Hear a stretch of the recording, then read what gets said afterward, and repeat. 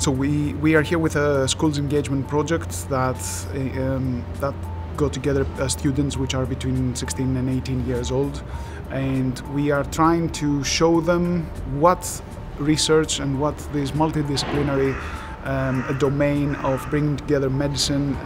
biomedical sciences, and medical informatics is all about. For me, today has definitely had an impact as well, because I always wanted to go into research anyway, but I think, like I said, hearing about the ins and outs of it has definitely almost solidified, if you like, the idea that research is in fact going to be useful in what I want to do in life. So the idea was to get them to understand how they can actually apply maths and statistics in the real world, because that's always an issue in schools, that you don't get that application. What I've enjoyed today is seeing the different careers by all the experts who came in and telling us in detail, like the salaries and that, because I didn't think they'd be that open, because it gives you a real insight into what the job would really be like.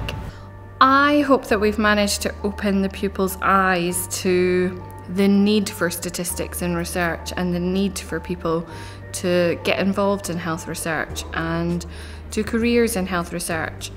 From discussions with them on the tables, they seemed very enthusiastic and they seemed to have had their eyes opened, which I think was the whole intention of today. The information that we've got today, that we've learned today, it's not going